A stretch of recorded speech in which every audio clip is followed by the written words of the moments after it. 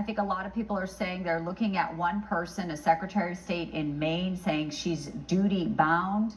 Right now, Governor Huckabee, we know that a lot of people, as we just heard some reaction, are calling her out for her actions. Some who even voted to impeach Trump are saying it is not up to a court. It is absolutely up to voters.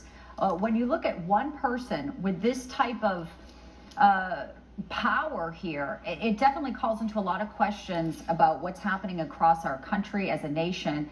And there's some fears, real fears, Governor. Where do you weigh in on this? Well, first of all, she ought to resign in disgrace. She clearly couldn't pass a 9th grade civics test if she was even able to cheat on it. This is a pretty simple deal. First of all, to apply the 14th Amendment in this is absurd. But even what's more absurd is that Donald Trump has never even been charged with insurrection, much less being found guilty.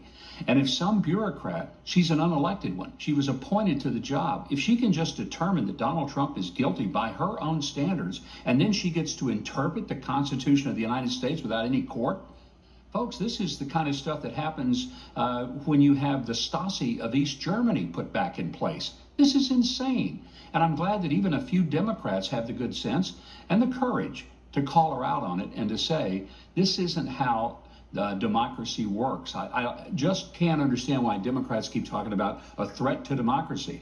There is no greater threat to democracy than when Democrats decide that they can adjudicate something beyond the normal due process that every person is afforded.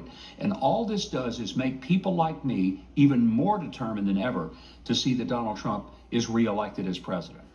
Well said.